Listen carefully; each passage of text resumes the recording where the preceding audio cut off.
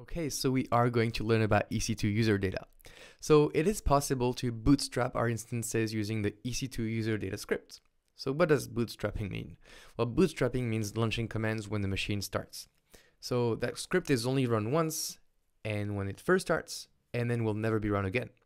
So the EC2 user data has a very specific purpose. It is to automate boot tasks, hence the name bootstrapping. So what tasks do you want to automate usually when you boot your instance? Well, you want to install updates, install software, download common files from the internet, or anything you can think of, really. Anything you can think of. So it could be whatever you want. But just know that the more you add into your user data script, the more your instance has to do at boot time. Simple, right? By the way, the EC2 user data scripts runs with the root user. So any command you have will have the sudo rights, okay? So let's get hands-on, and what are we going to do with it? Well, we're going to make sure that our EC2 instance, when we launch it, it will have the Apache HTTP server installed on it and will display the simple web page we've been having. So for it, we'll just pass in the user data script. And this script, as I said, will be executed when the instance first boots. So let's get started. So what I'm going to do first is terminate our instance. Yes, we're in the cloud, so we can start and terminate instances as we wish. It doesn't really matter. We're not going to get billed. It is fine. So now that this instance is getting terminated, we'll go ahead and launch a new instance. And that's really the power of the cloud. So we'll use Amazon Linux 2 AMI and select it. And we'll use still a T2 micro, which is free tier eligible. And then we'll configure the instance details.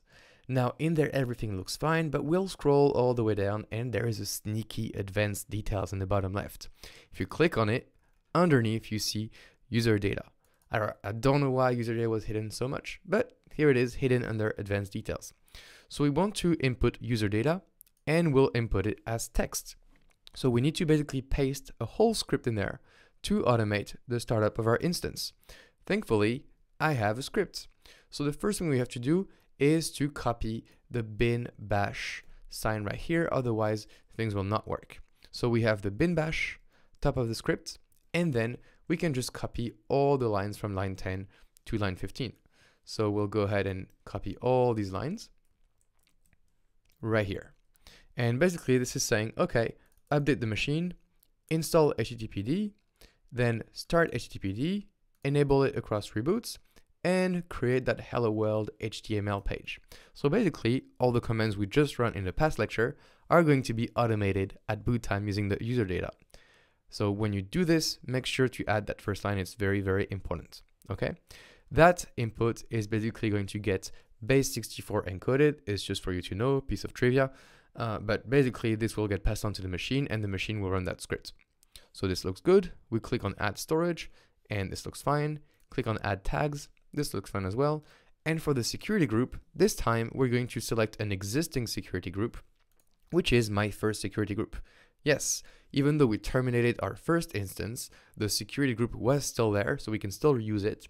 And this is perfect because it allows SSH and the port 80, which we configured from before. So we click on review and launch and click on launch. And now we say, oh, we can choose an existing key pair, EC2 tutorial. And I tick this box saying, yes, I do have access to that key pair. Now we click on launch instances and the instance is launching. If we go back to our view instances panel, now we can see that we have one instance that was terminated, and this one, I'll just name it my second instance right here. It's named my second instance, and the instance state is pending. Okay, so we need to wait for it to start, and now my instance is running.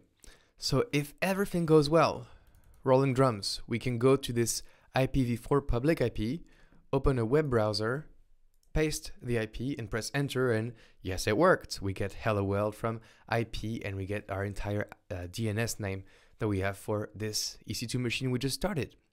And so basically what this proves is that the EC2 user data script worked, was started at boot time, and installed the Apache web server for us right away, which is quite awesome, to be honest.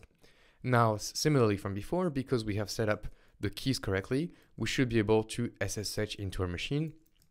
So let's try that out. Say yes, and we are SSH into our machine. Finally, to verify if thing was done properly, we can go to cat the var www HTML file and we see the index.html. which says hello world from, and the DNS name we have from before, the host name. So this is perfect. We have a machine. It was configured automatically at boot time using EC2 user data. I wanted you to get a feel for it about what EC2 user data is. It is extremely important when you start using EC2 because it will be used everywhere. So I hope you liked it, and I will see you in the next lecture.